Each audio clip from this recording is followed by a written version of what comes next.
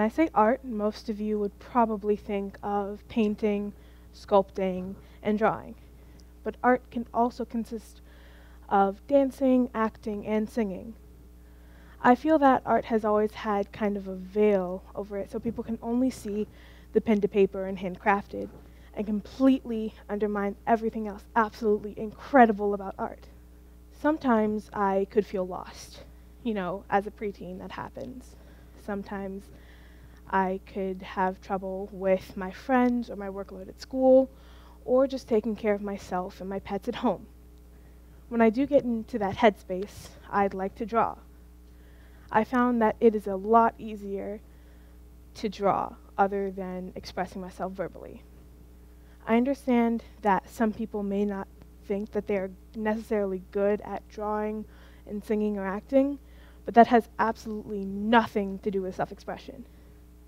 Expressing yourself is having a healthy outlet so you can release all the pent-up energy that refuses to come out verbally. And of course, expression doesn't always have to be with art.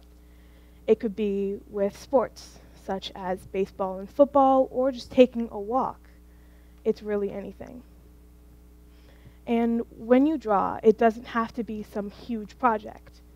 It could be little doodles, like plants, animals, and fancy letters.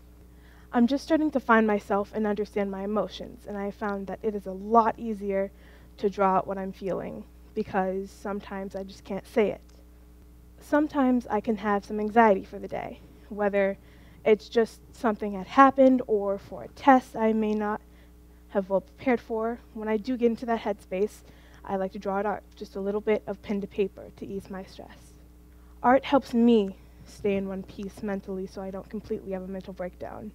And it can for you too. Thank you.